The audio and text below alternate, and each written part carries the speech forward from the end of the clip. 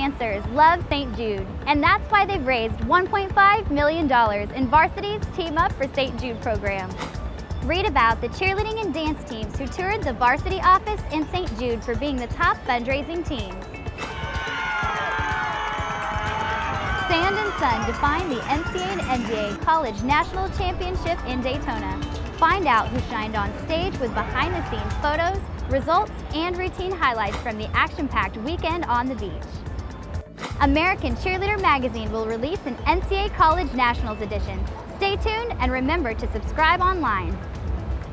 Speaking of fun in the sun, it's not too late to register for summer camp.